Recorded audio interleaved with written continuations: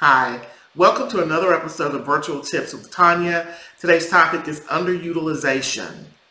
If you have worked with the virtual assistant in the past and your experience was that of still feeling overwhelmed, even though you had an assistant, just know that that is not uncommon. A lot of assistants are underutilized.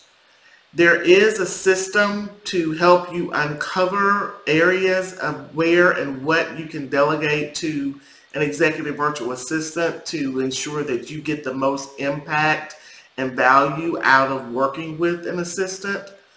And if you are interested in something like this, please send me a direct message to converse with me about scheduling a delegation strategy session with me to help you uncover all of the areas that you can delegate to an executive virtual assistant. That is it for today's topic. Hopefully you found it of value. If so, please like this video so that others in your network can benefit from it.